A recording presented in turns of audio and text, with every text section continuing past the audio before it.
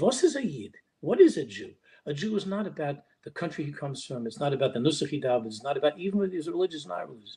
But when it happened in Pittsburgh a few years ago, so there was a whole big thing. There was some rabbis that were saying, yeah, but these people, it was a conservative temple. They're not religious. So God, whatever, they got shot up. No. So you hear to hear such a thing?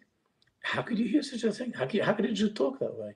Right. The Torah says you could call yourself a Makubal, you could call yourself a Kabbalist, and you have no inkling of what it means to love another Jew.